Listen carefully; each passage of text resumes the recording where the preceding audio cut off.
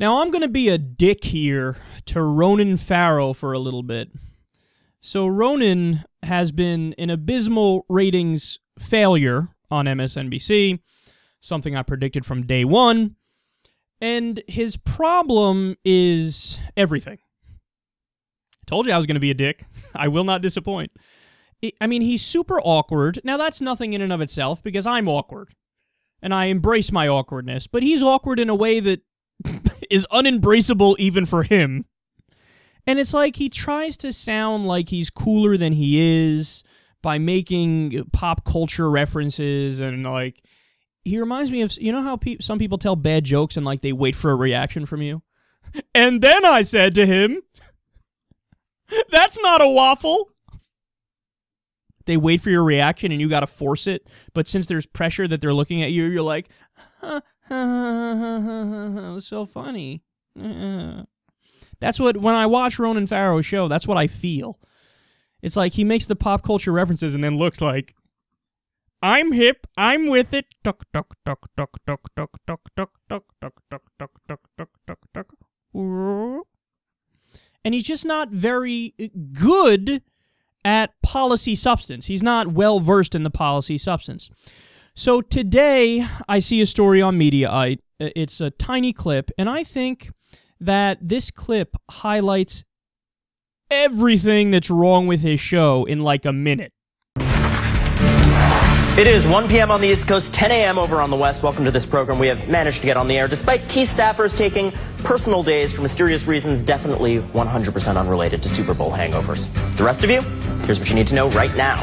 The president announced a nearly $4 trillion budget proposal for 2016 with increased spending for homeland security and defense, as well as education and infrastructure. And this is interesting, especially a focus in his rollout on tech infrastructure. Basically, you get the money, and you get the money, you all get the money. Just like a certain Chicago-based talk show host. You get a car! You get a car! You get a car! You get a car! Everybody gets a car! I am so impressed they actually got that in the top of the show. So funny.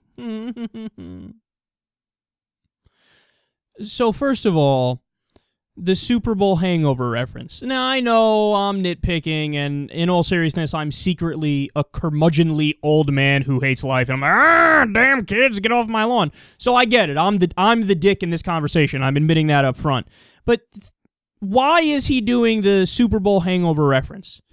Because he's trying to sound cool. Me and my staff are with it. They watch the Super Bowl, and they drink alcohol. They drink beverages that get you drunk, so they had a hangover, and some people are missing. Do you guys like me yet? I know, Ronan, you're trying to fit in. Just come on, man. You gotta just do your job. Your job is to care about the policy, care about the substance, actually give a shit about politics and the issues that affect the American people, but he's just... You know, he's trying to play the role of being a TV host, and that never works when you just try to fill the role of X, because it comes across as disingenuous and weird and awkward. And then the comparison of Obama's budget to Oprah, I mean, that's just because he's corny, right? And again, if he was just corny, I would defend him, because I'm corny as fuck. Everybody knows that. But it's not just that, it's everything put together. The package is just gross. And the reason why, what pushed me over the edge to cover this is that there was also a substantive failure there too, because you just did a right-wing talking point without even realizing it. You heard him. He's like, Obama's budget is a big spender. And then you go to Oprah talking about free cars. You get a car, you get a car, you get a car.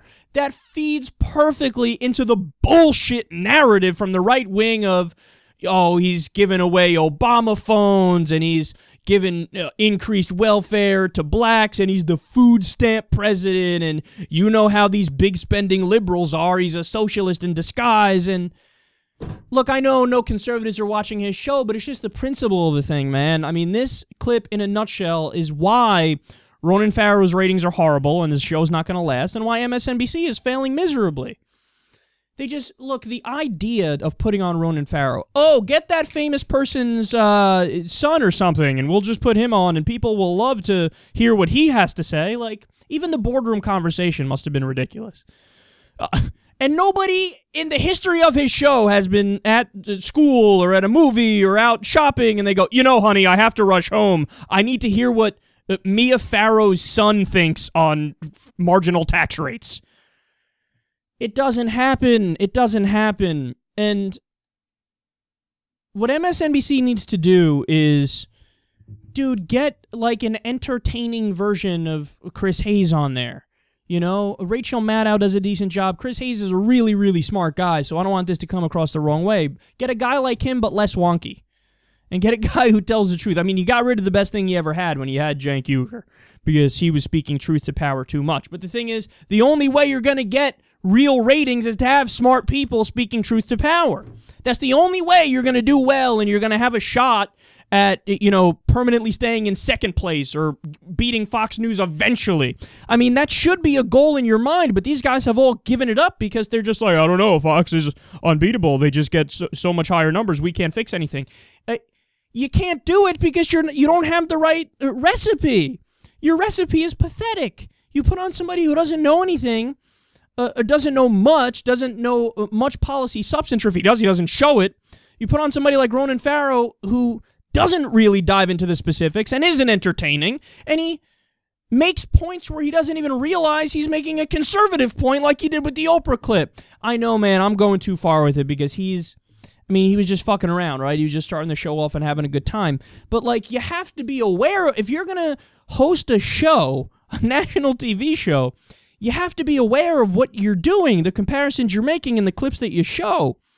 Because it's not true either. I mean, his budget, what the fuck, do we not pay taxes?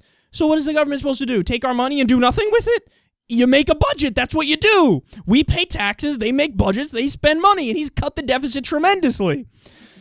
I mean, that's the thing. You say, oh, free this, free that, free this. And it's like, no, Obama's actually been more fiscally responsible than his conservative counterparts. And to be fair to Ronan Farrow, he did go on to say that. He did go on to even play a clip of Obama saying that.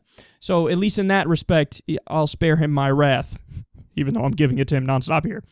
But look, it drives me crazy, man. It drives me crazy because when I look at MSNBC, I see potential. They've embraced the idea of we'll be the Democratic counterpart.